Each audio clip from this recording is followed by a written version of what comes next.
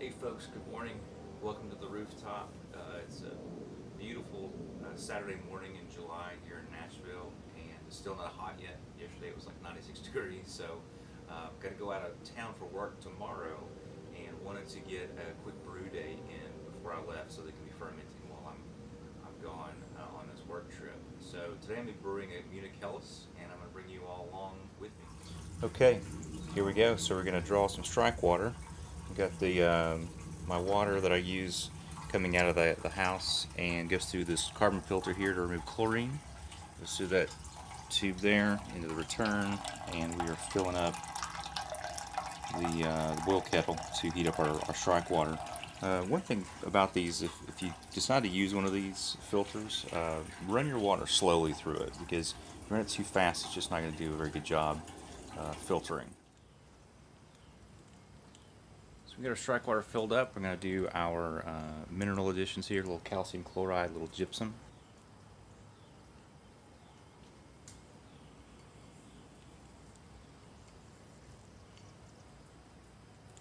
And also some lactic acid. I use Bru'n water to calculate my mineral additions. That is what we need there. Just a smidge more. So we get the Inkbird IBT-6x. It's actually the 2x because I've only got 2 probes, but in the app it calls it 6x. And what I'm doing here is I'm circulating the strike water through here, and then of course I've got the thermowell installed, and it's telling me what the temperature is. Now I can connect to this via Bluetooth. What I do a lot of times is I'll go downstairs and spend time with my family while the strike water is heating up, and then I can set an alarm on the app that tells me when the strike water has reached its temperature. So it's just a way to make the brew day a little bit simpler and not have to be babysitting strike water. Alright, we get to our strike water temp. We're going to do our mash. I like to do a mash in a bag. I used to do the false bottom thing, but just found this to be a whole lot easier. I'm all about simplicity. So, the grain bill. Here we got 10 pounds of Weyermann Pilsner and Continental Pilsner malt. We got 12 ounces of Munich and 4 ounces of Illinois.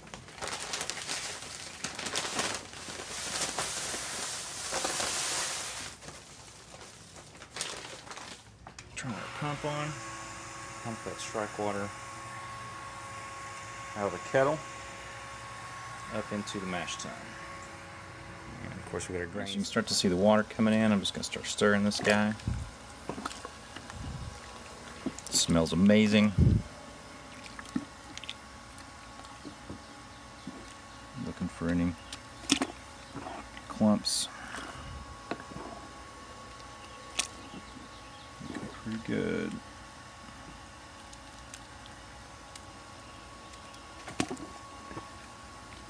I'm doing a full mash.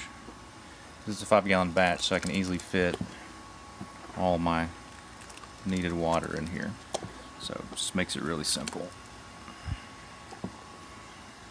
Alright, so we look like we're in good shape. I'm going to put the lid on this guy, let it sit.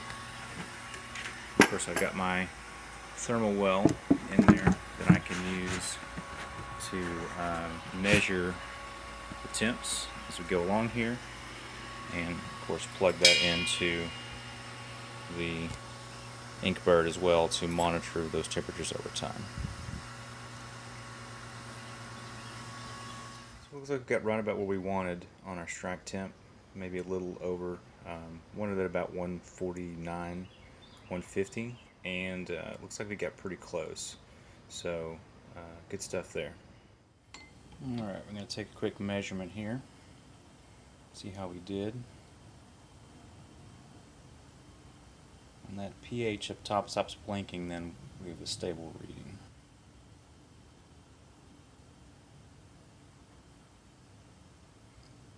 And we're little bit high on our temperature, 76. You want this at room temperature, but I think we're close enough.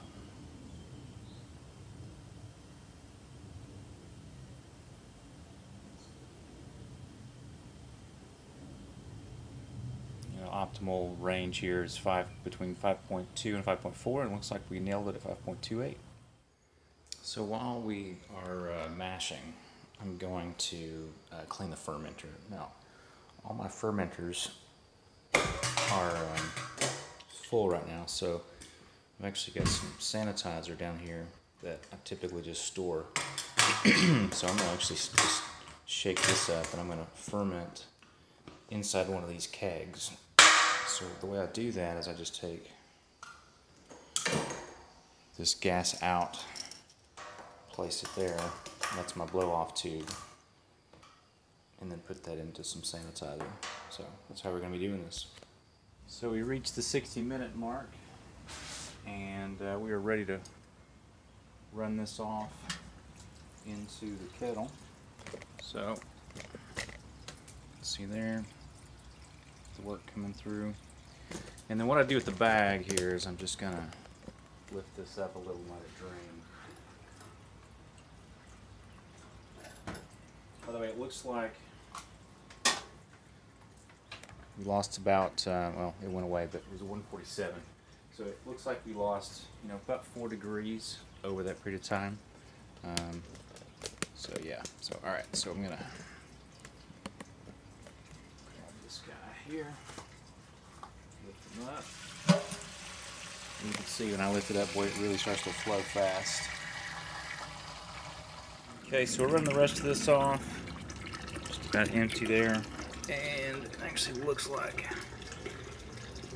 we have close to. Alright, got a nice vigorous boil going here, so we're gonna add the hop spider there, and then for the Munich Helles, we're using German Hallertau 1 ounce at 60 minutes, and gonna add one more flavor addition at the end. Time for our last hop addition, our 5 minutes. We're gonna do a 1/2 ounce of the Hallertau MittelFruh.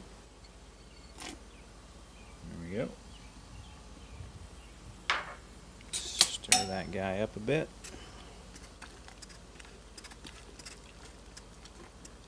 I'm trying to let this pump run for the last few minutes here to help sanitize it.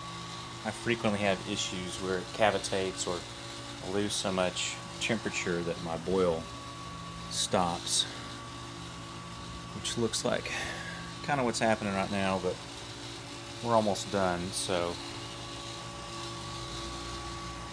we're still maybe just below boiling here, so almost done.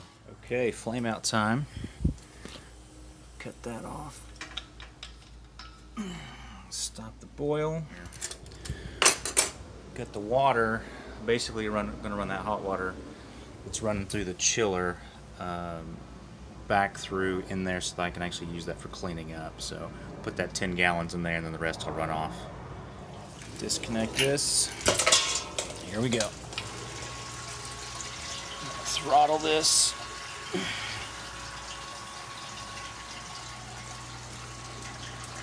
And should be getting down to pitching temp pretty quick.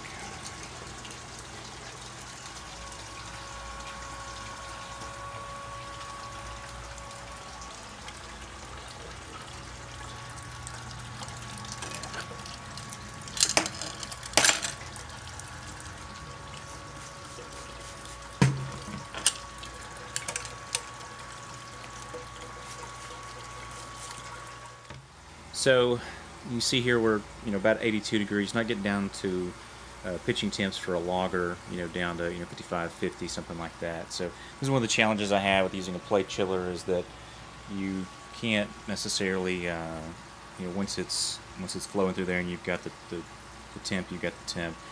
One issue I think is the hose that I'm using probably could be a much larger diameter to get more water through there more quickly. So that may be one of the things that I try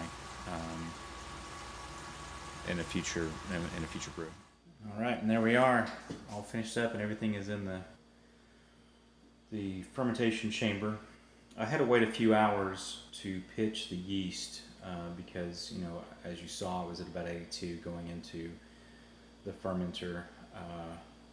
So I had to wait a few hours for it to cool off. It only got down to about 75, and then I went ahead and pitched it. I just didn't want to wait more than a few hours before pitching the yeast. And, you know, as you can see, I got that set at the top there at 50 degrees. So we're going to let this guy ferment for a couple of weeks and then carbonate it and then give it a taste.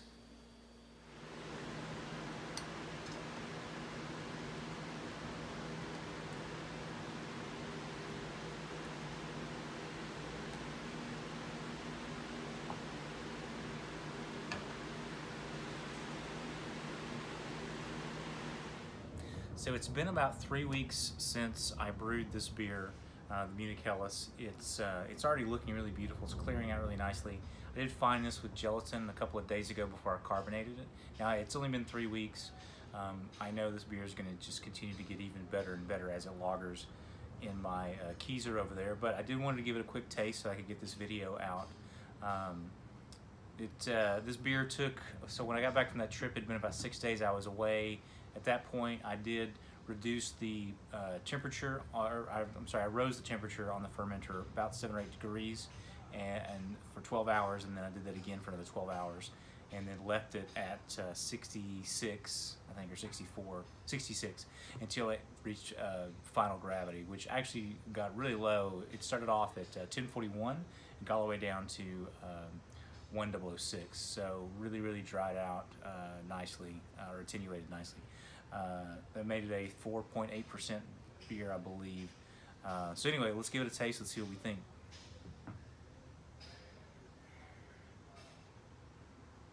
So in the nose, I'm getting some slightly spicy, maybe a little herbal from the Hallertau MittelFruh, that flavor addition, or aroma addition that we added at the end.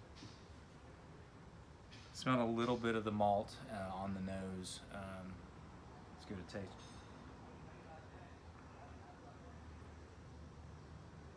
Really nice bready, malty flavor. It's got some sweetness. It dries off nice at the end, but it does have a little sweetness there in the middle, the mid palate. But it's balanced out nicely by just really mild bitterness from that Hallertau edition we did at the bittering edition. And just, you know, a little grainy from the Pilsner malt in there, but just a really nice beer overall. Just nice, tasty, very drinkable.